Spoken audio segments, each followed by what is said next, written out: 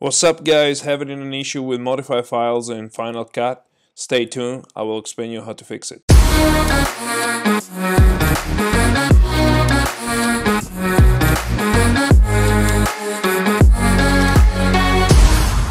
So welcome back to my channel guys. This is a small and fast tutorial about how to fix this issue in Final Cut Pro 10. So basically your computer is not finding a file just because it's modified, and doesn't matter if you are on optimized files or you're working in proxy, it doesn't matter. This process will work pretty much the same way on both situations. Okay, so I want to show you here. I'm working at the moment in optimized files, but even if you select proxy, it'll still work the same. So let's go ahead and reveal the file in Finder,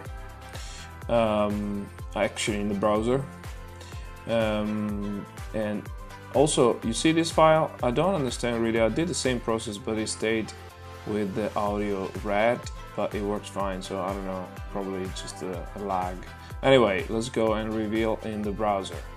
Okay, so this is the file that is not actually appearing in the timeline.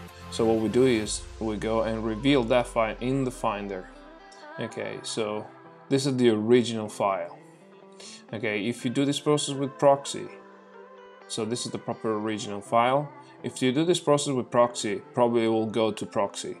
Okay, but it works at the same way. So this is the file, let's keep that in mind.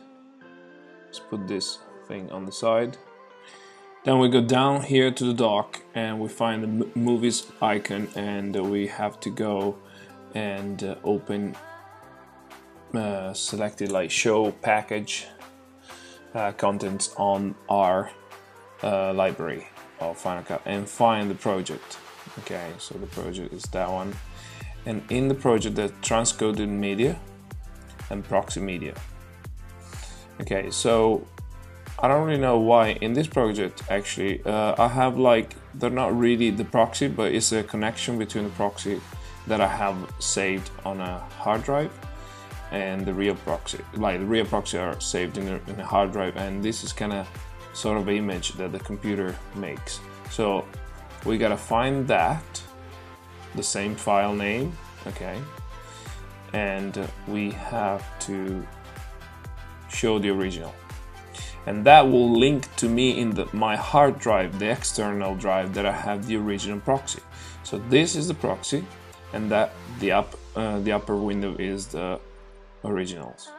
Okay, so what we do now is we need to delete the proxy. There we go. So then we'll come back to here, and we have to go and move that to trash. Okay, so basically now we have just the original in the hand here, and we bring it back into Final Cut, and that will basically on the timeline it will appear again as the original because it knows where to take it from. Sorry, my computer is a bit slow. There you go. So it'll bring it back the original there, and in a few seconds you'll see it will appear on the timeline. There you go. Okay, so the original is there and now it's working. So I think it's just a matter of proxy things. Probably sometimes the computer just don't find itself the files, or probably there's multiple files. I don't know. I don't really know really, but this is how it works. This is how I saw online it works, and this will completely make your video completely fine.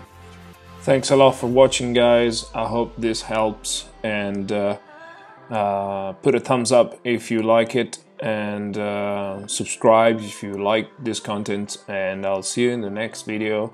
Thank you again and have a good one. Bye bye. My name is Enrico, and I'm an equine veterinarian working in England. I love doing vlogging and photography, so stay tuned for the next adventure.